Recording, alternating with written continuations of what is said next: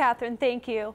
While many are happy about the warmer temperatures, doctors are warning about health risks it can cause. Our Cam Jandrow has more on what you can do to protect yourself when the weather heats up. As the temperatures have risen the past few days in Worcester, so does the risk of heat-related illness. Exhaustion, heat stroke, and dehydration are common occurrences for people who get too hot.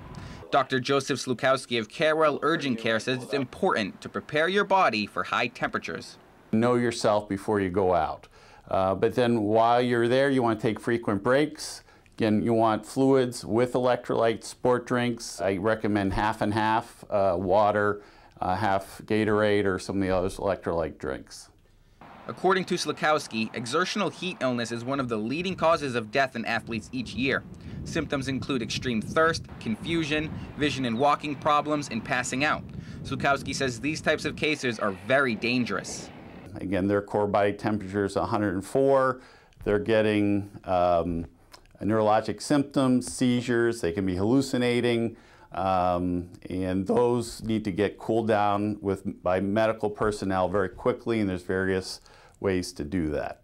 Mary O'Malley was one of the many enjoying the elements Friday at Worcester's Quinsigamond State Park. She says this weather is a treat, especially after a cold, wet spring. The sun's been magnificent. There's a beautiful breeze today, but I have to tell you, last week it was freezing down here and very windy, almost ready to give it up. Now, Dr. Slukowski says with the dramatic change in weather over the last few days, it's important to let your body get acclimated. He says it takes about a week for your body to get used to the new temperatures, and you should always have fluids if you're going to be out in the heat. In Worcester, I'm Cam Jandrow, Worcester News Tonight.